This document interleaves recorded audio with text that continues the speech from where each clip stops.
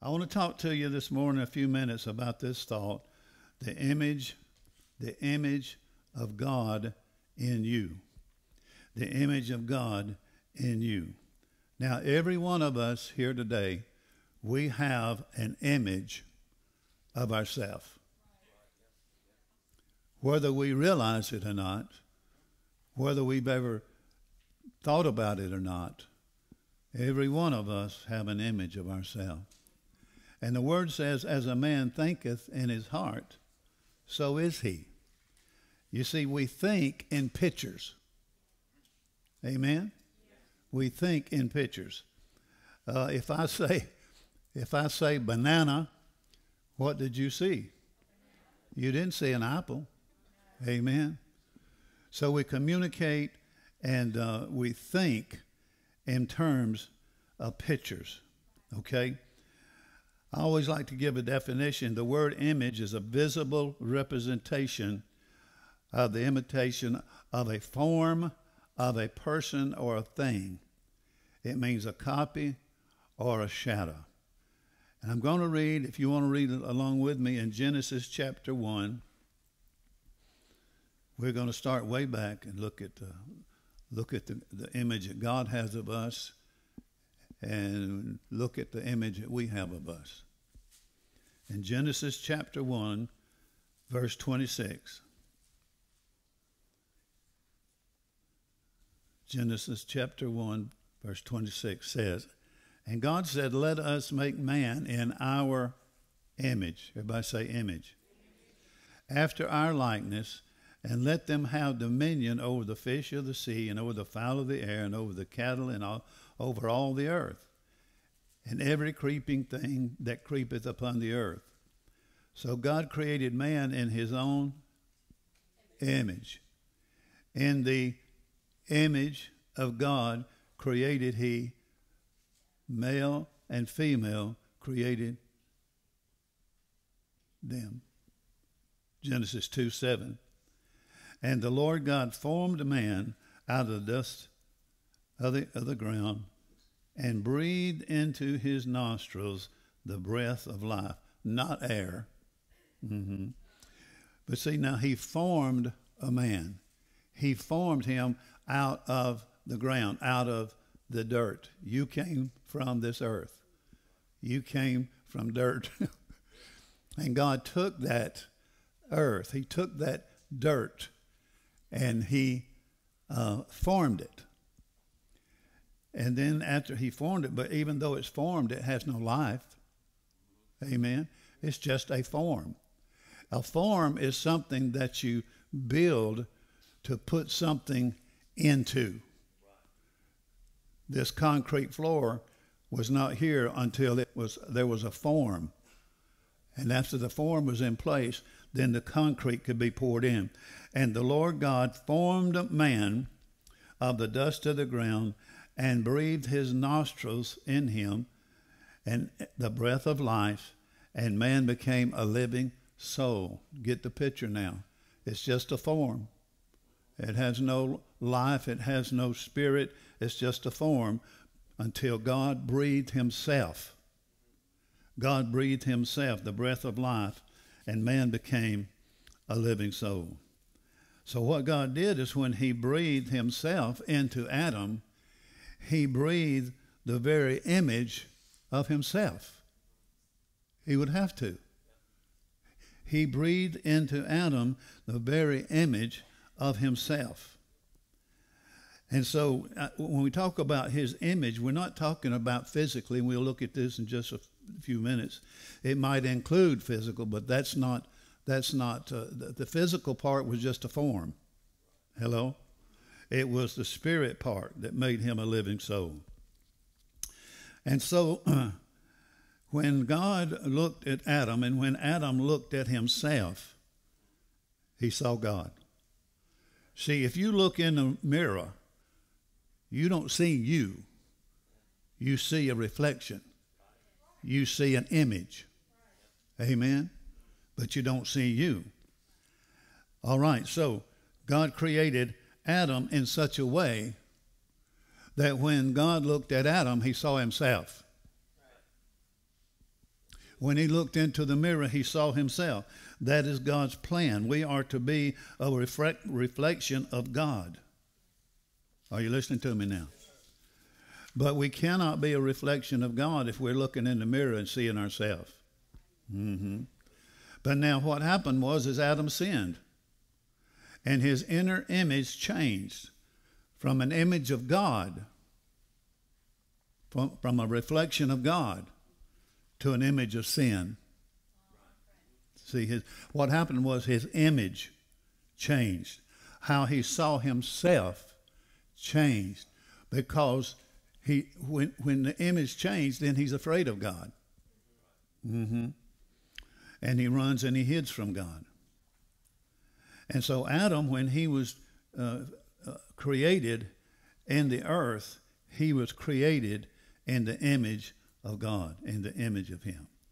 Now, in Hebrews 1, verses 1 through 3, it says, God, who at sundry times and in divers manners spake in time past unto our fathers by the prophets, and in these last days he spoken to us by his Son, whom he hath appointed heir of all things, by whom all things, the worlds exist, who being, watch this now, he's talking about Jesus, who being the brightness of his glory and the express image of his person, not the express image of his physical body, who being the brightness of his glory and the express image of his person, upholding all things by the word of his power, when he had by himself purged our sins, sat down at the right hand of the majesty on high. So notice that God, or Jesus, was the very image of God. The first Adam lost the image of God. The last Adam, the Lord Jesus Christ, brought it back to us. That was the first time since Adam that anybody with an image of God lived in this earth. Okay? Now I want to read from 2 Corinthians chapter 3. Now in 2 Corinthians chapter 3, Paul is, as he does many times, he is comparing the law and the righteousness that came under the law, which was a self-righteousness. He's comparing that to the righteousness of Christ. And notice he said that when Moses went up on the mountain,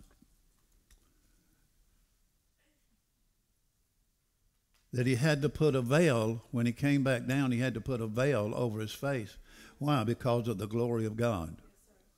Now the veil that he put over his face represented spiritual death, because the people were still spiritually dead and they could not look at him because of the glory.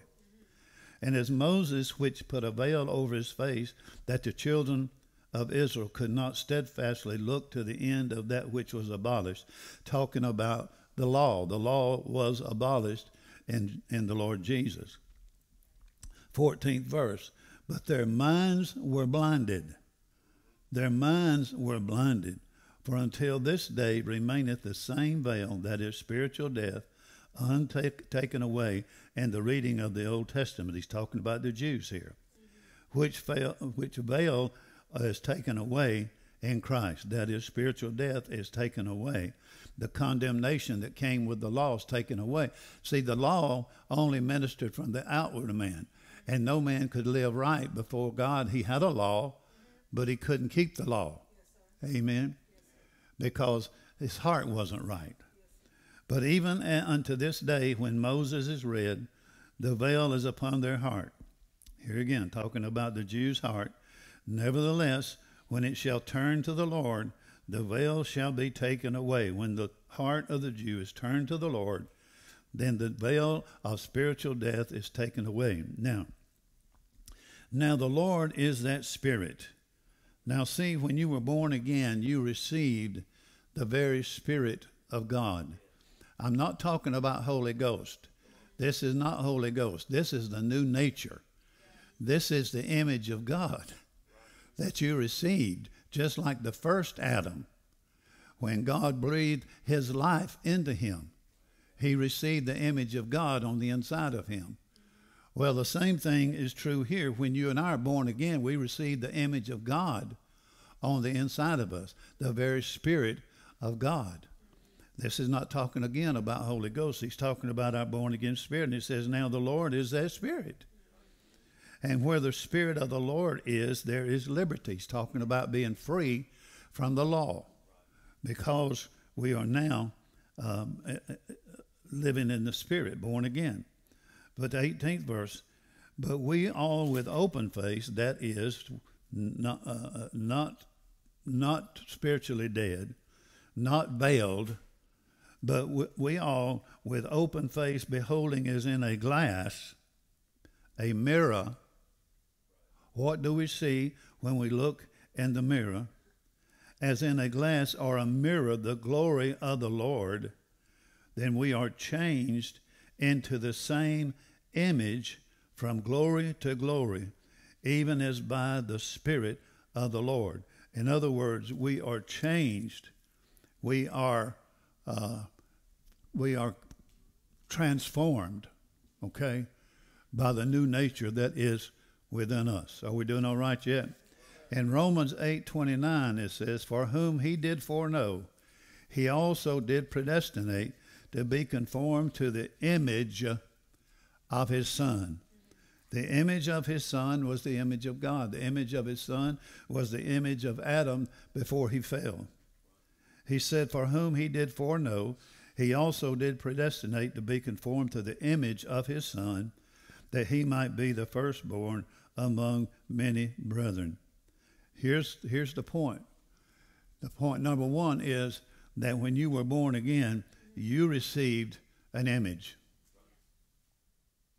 You received the image of God on the inside of your spirit, not in your head, not in your body, but in your spirit. So for us to be and do everything that God wants us to be, guess what? God has to change our image of ourself. We have got to see ourselves as God sees us. We have to see ourselves as the very image of God.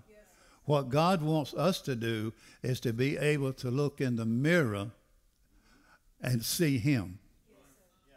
Amen. Now, God has to change us. He has to change our thinking. He's got to change that image that we have on the inside of us. And I got 3 examples of that right here. There was Gideon, Judges 6, 11, and 12. And there came an angel of the Lord. Now you understand what's going on here. The Midianites are coming down and stealing the crops. They are fighting against Israel. They are stealing everything. They cannot have a decent life because the Midianites kept coming down and stealing everything that they need, everything that they had to live a good life and to fulfill God's purpose. And there came an angel of the Lord and sat under an oak, which was in Ophrah, that pertained unto Joash the Abiezrite, and his son Gideon threshed wheat by the winepress. Watch this. To hide it from the Midianites. And the angel of the Lord appeared unto him and said unto him, watch this, watch this. Now we've got Gideon. He's scared. He's hiding.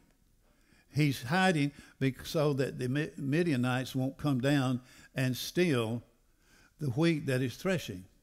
Can you see that? But then the Lord comes to him through an angel, and he said, the Lord is with thee, thou mighty man of valor. Well, in the natural, what God was showing him was the image that he had of him. You mighty man of valor. That's the way God sees us. God had a purpose and God had a plan for Gideon, but he could not fulfill that plan or that purpose in the shape he was in because he had the wrong image of himself.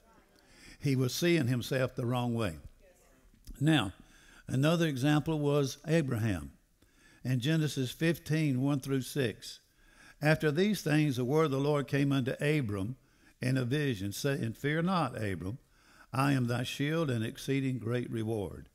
And Abram said, Lord God, what wilt thou give me, seeing I go childless, and the steward of my house is this Eleazar of Damascus? And Abram said, Behold, to me thou hast given no seed, and lo, one born in my house is mine heir. Talking about Eleazar. This shall not be thine heir, God said, but he shall come forth out of thine own bowels. Shall he be thine heir? Now you got to understand, Abraham's 100 years old. Sarah, I think, is around 90 years old. And he brought him forth abroad. That is so important. You know, sometimes God's got to get us out of our environment in order to reveal something to us. You're not going to get where you're going hanging out with the wrong people. And he brought him forth abroad.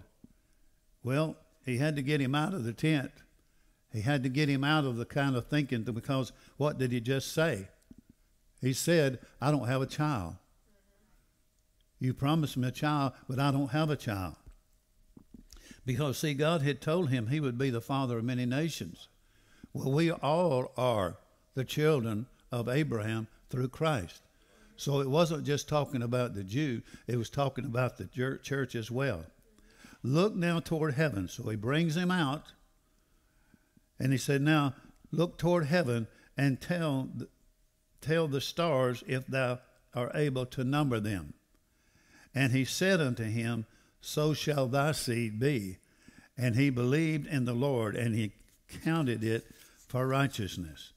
So see, he had to begin to see himself as a father. As a matter of fact, God changed his name from Abram to Abraham, and Abraham means father of a multitude. So what's God doing? God is changing the image. He is trying to get Abraham to see what he's seeing. In order for God to do what he wants to do in your life, you have to see yourself as God sees you. Amen. Another example is Jeremiah. Jeremiah 1, 5 through 11. He said, before I formed thee in the belly, I knew thee, and before thou camest forth out of the womb, I sanctified thee, and I ordained thee a prophet unto the nations. Then said I, O Lord God, behold, I cannot speak, for I am a child. Now you see the image he had? See? God's called him. He said, you're a prophet. He says, not me, because I can't speak. I'm just a child. And what did God say? Say not. Say not, I am a child, for thou shalt go to all I will send thee, and whatsoever I command thee, thou shalt speak. Be not afraid of their faces, for I am with thee to deliver thee, saith the Lord. Then the Lord put forth his hand and touched my mouth, and the Lord said unto him, behold, I have put my words in thy mouth. And then he says, see. See, God had to change his image first before he could see anything else. Before he could see the work and the plan of God, he had to change how the way he saw himself. And before we can fulfill everything that God has for us, then we have to see ourselves. Amen. And have the image. See, he said, I have set thee over nations and over kingdoms. He had to see himself this way. He had to have a different image. He said to root out and to pull down and to destroy and to throw down, to build and to plant. Moreover, the word of the Lord came unto me, saying, Jeremiah, what seest thou? What seest thou? Because whatever he sees is going to determine how well he fulfills the plan of God. Yes, now, the image that you have of yourself, you can't change it by just rebuking it. You cannot change that image by getting in a prayer line. You can't change that image. You can't change the way you see yourself by just praying or having somebody else to pray for you. The only way you can change an image of yourself is it has to be replaced with another image. Well, how are you going to get another image? I'm glad you asked. The way you're going to change the image is you're going to have to meditate God's word. Feed on God's word. You got to find out what God says about you. And that's why we're talking about it this morning. We're trying to get you, God's trying to get us to see ourselves as he sees us. And the only way we can do that is through meditation. And also we read it in 2 Corinthians chapter 3 that we have to see ourselves in Christ. We have to be able to look in a mirror, like he said, and see the image of Christ. Amen? Now, there are certain images that have to be replaced. For instance, if you have an image of yourself as insignificant, in other words, if you see yourself as having no value, I'm not important. The next thing is if you have an image of yourself as a baby, because babies, that's what Jeremiah saw. He saw himself as a baby. And babies, all a baby does, you have to minister to the baby. The baby doesn't minister anything. Isn't that right? It has to have somebody taking care of it, watching over it, protecting it. And as long as you have that baby mentality, you're always going to be depending on somebody else. The next image that we have a lot of times is we see ourselves as a sinner. And the reason we do is because we were all sinners. And even after we've been born again, guess what? See, you're going to miss it. You're going to fail. You're going to sin. Just because you sin doesn't make you a sinner. Hello? You are still the righteousness of God in Christ. That's why we have to confess our sin. He's faithful and just to forgive our sin and to cleanse us from all unrighteousness. So we cannot see ourselves as an old sinner saved by grace. We have to see ourselves in Christ Jesus, that we are the very righteousness of God, meaning that we've been justified. No matter what our flesh says, no matter what somebody else says, amen. No matter what our failures say. Another thing that'll have to be dealt with is your past mistakes and failures. There's a minister by the name of Andrew Womack. Anybody ever heard of him? Yeah, he's awesome. He's awesome. Yeah, he's awesome, man. But he told this. He said that when he was in high school, he played on the football team. And his position was he was the center that hiked the ball to the punter. He was the long snapper. And when he would snap the ball for them to kick or to punt or to have a field goal or extra point, that was his responsibility. And he said usually in any situation, when you snapped the ball to the guy, it was about 15 yards. Well, what happened was they were backed up on their own goal line. And so the punter was standing at the back of the goal line. Or not the goal line, but the end zone. And so it was only 11 yards.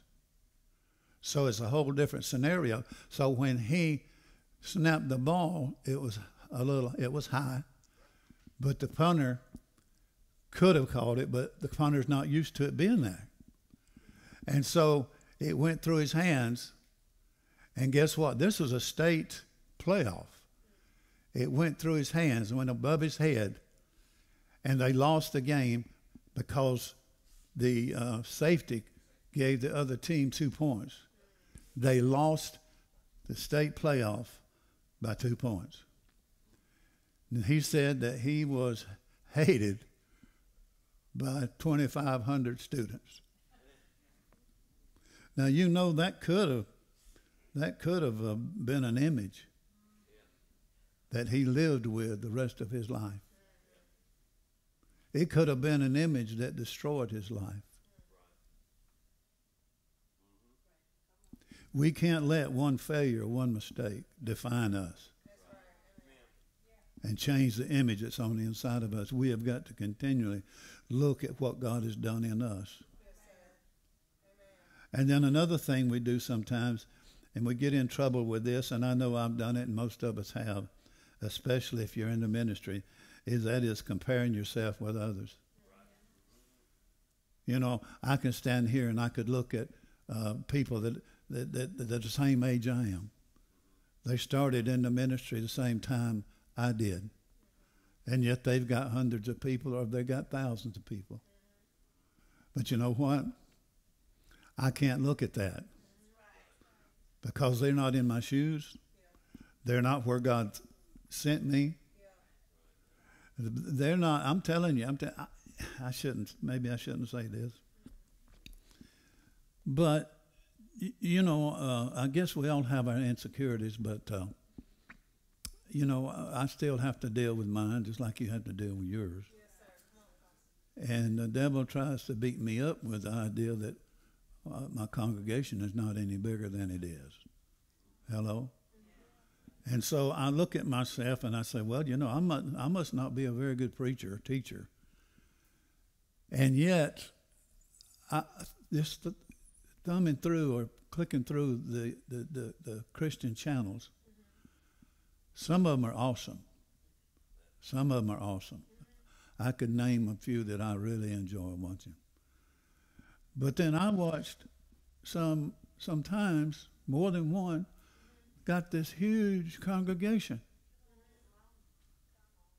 And I'm sitting there looking at them, and they couldn't preach their way out of a wet paper bag. So what am I doing? I'm comparing myself to them, and I'm saying, my God, I can do better than that. How did you get thousands and thousands of people in your church, and you can't preach any better than this?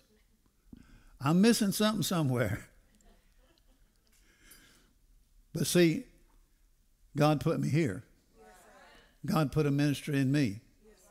I'm not like anybody else on this planet, and you're not either. You have your own fingerprints. You have your own DNA. You have your own gifting. Hello. You came from a different family. You came from a different environment. Some people have more to overcome than others. I'm just telling you. Amen. I'm thinking of a particular ministry, and he's about my age, but he's doing an awesome work. He's an awesome teacher. But then I hear his testimony, and I hear how his mom and dad, how they raised him. And he came in a great Christian family, and not only that, but when he was old enough, he started doing this, not karate, but some of the martial arts. He was in that several years, and you have to be disciplined to do that. So you're telling me he didn't have an advantage? Why would the word say, you know, train up a child in the way he'll go, and he won't depart from it? Hello? He and I didn't come from the same place. As a matter of fact, when we all stand before Jesus, it's not going to be based on how many souls we got saved. It's all going to be, like I said last week, according to the book it's already written on us. It's how we stewarded what God gave us. And every one of us are different. So we've got to change that image of comparing ourselves with anybody else. Amen. And yet it's so easy to do. Another thought is you're not smart enough. Well, you're not smart enough. Someone said everybody's ignorant just on different subjects. Amen. I mean, you can be a doctor and still be a fool. I've known some of them. I've dealt with a lot of doctors in the last few years. You can be a lawyer. I mean, you have great knowledge. You can go to court and win every case and still be a fool. And yet you can be a minister or a Christian and you can be uneducated, and yet God can use you supernaturally a lot of times because you know you're not smart enough, so you have to depend on his wisdom. Amen. Yeah. I'm not smart enough. I've never been the best at anything. And you probably haven't either. So I'm not smart enough. You got to change that. God knew you before he called you, before he knew you. He predestined you before you got here. And he gave you everything you needed to fulfill his purpose and destiny. Amen. I was thinking just now, I was thinking about, well, you know, my son is in the trucking business, my oldest son, 20 trucks. Just huge business, making great money. And I know he never got past the 8th grade. As a matter of fact, it dawned on me one day, I haven't seen a report card in a while. So I went to the school, and sure enough, I found his report card, but he'd been signing it himself. And he was failing everything. I said something one day about a book. He said, I never read a book in my life.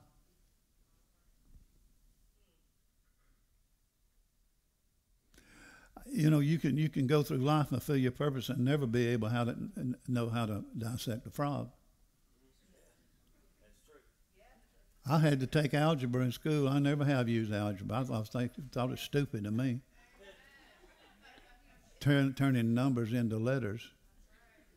You got to be kidding me. I've never had to use trigonometry. I'm not smart, but I can tell you this, I can cast out a devil. Amen. And then you get this mindset that I don't have enough faith. Well, yeah, you do. By grace were you saved through faith. Everyone's been given a measure of faith. Well, what was that measure? Well, it's whatever you needed to fulfill your purpose and destiny here on this earth.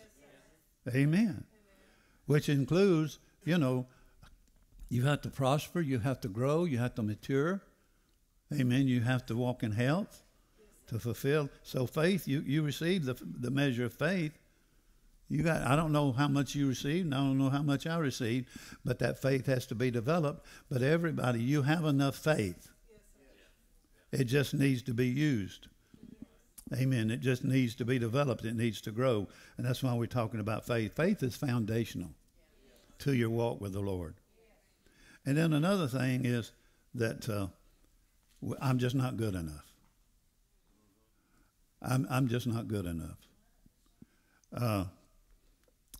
I just didn't pray much this week. I didn't read the Bible enough. Matter of fact, I lost my temper. Hello out there. I thought things I shouldn't have been thinking. I felt things toward people I shouldn't have felt. So I'm not good enough. Most every person in the Bible that God used failed at some point. Abraham lied, said Sarah was his sister instead of his wife. Samson, he had a lust problem, cost him his strength. Hello? But God used him. What about David? Whoa. Amen. Committed adultery and also murder. And they still called Jesus son of David. Mm-hmm. You probably hadn't messed up bad as they did. but God used them anyway. You know, I was thinking this week. Let me give you another take on somebody like Jimmy Swaggart.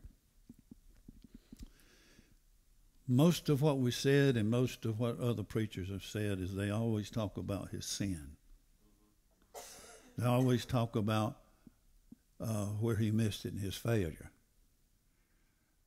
And you never walked in his shoes. And Mama used to tell me, you don't ever judge a man until you walk in his shoes. And so anyway, he had a problem. He had it his whole life. And yet God blessed him and used him anyway. As a matter of fact, the only thing that changed when he was caught was how man saw him. How did God see him? He saw him in his spirit. He saw him as an image of himself.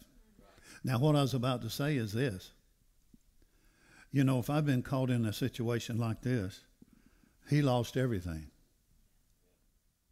They kicked him out of his denomination. He became the laughing stock. He became, and I'm telling you that preachers rejoiced and were excited about that because they were saying, I've heard them say, well, I don't even do that, And yet he's ministering to the thousands and I'm ministering to this little group here. But I see things different now.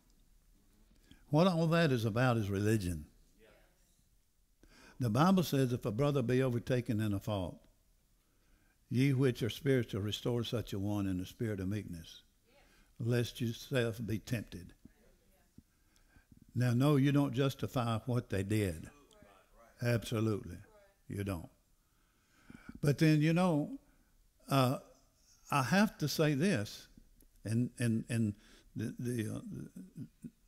adultery was not the only thing. It had to do with his attitude towards some brethren and so forth and so on. But the thing is he didn't quit. And now he's got a huge ministry again. Maybe not to the place that it was before. But he could have quit.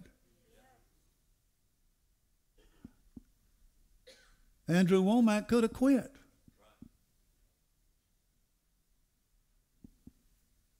I saw this one time. I saw World Series game. There was this relief pitcher.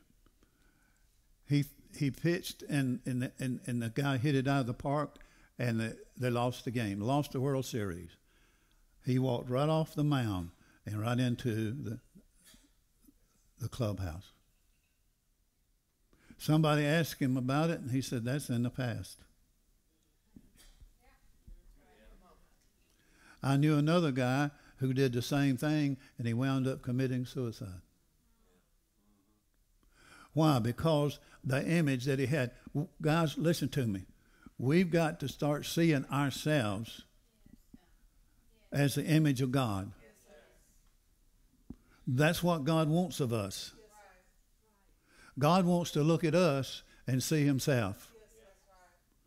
And that image is in our born-again spirit.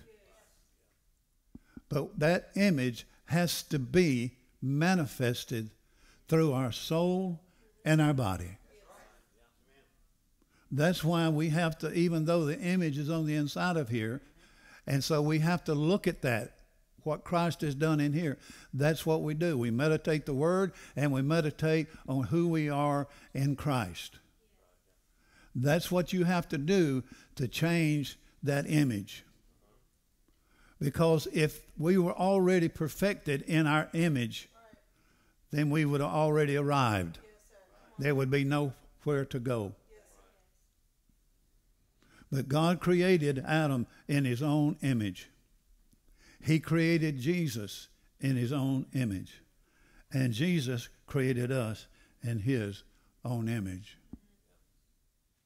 Jesus walked in the fullness of the image of God in him. God wants us to do the same thing. Okay, so how do you see yourself this morning? What kind of image do you have of yourself? Because you got one. You might not think about it, Mm-hmm. But you have an image of yourself. As a man thinketh in his heart, so is he. Amen. And we think in pictures. So how do we see ourselves? Listen, what do we see ourselves doing? God gave us an imagination. What do we see? Not just the image of God in us, how we see ourselves, but what do we see ourselves doing? I taught a couple of weeks ago on the power of imagination. Why don't you go ahead and stand?